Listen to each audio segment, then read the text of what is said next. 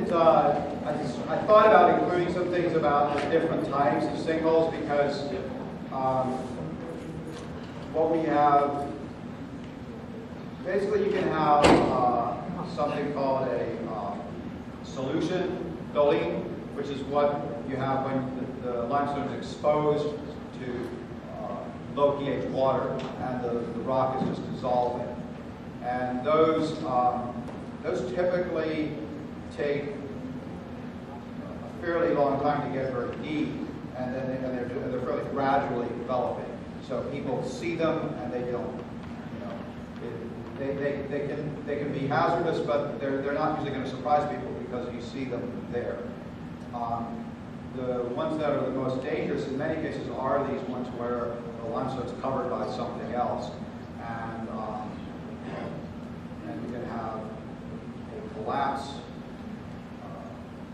of a cave that's underneath, and that's probably the most. Those are rapid.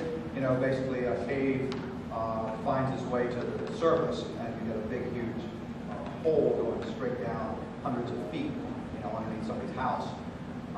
We don't have really huge vertical cave development in this part of Georgia, so we're probably not going to see that. But we do seem to have some things that are occurring pretty rapidly underneath these clays that are similar to a collapse. They're going 20 feet or something like that.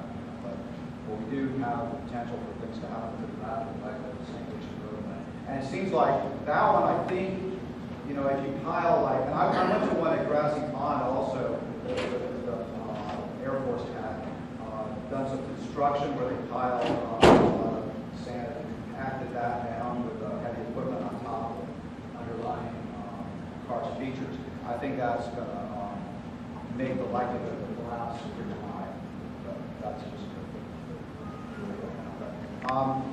so I hope I answered you. I know I went around the circle there. But basically, it depends on the type of sinkhole, but you can have pretty rapid collapse events that occur in a matter of weeks.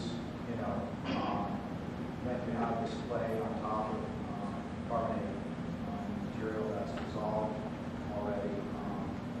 Well, that case in Florida, the sinkhole under the guy's bedroom while he was sleeping. Before he could get out of the room, he was sucked into it and never been seen again. Yeah, it could be that fast. I don't think we have cave that big underneath here, but still, you could, I mean, the guy that was legitimately concerned of the Watkins house, it could have been something a little kid could have fallen into, it was pulling apart underneath.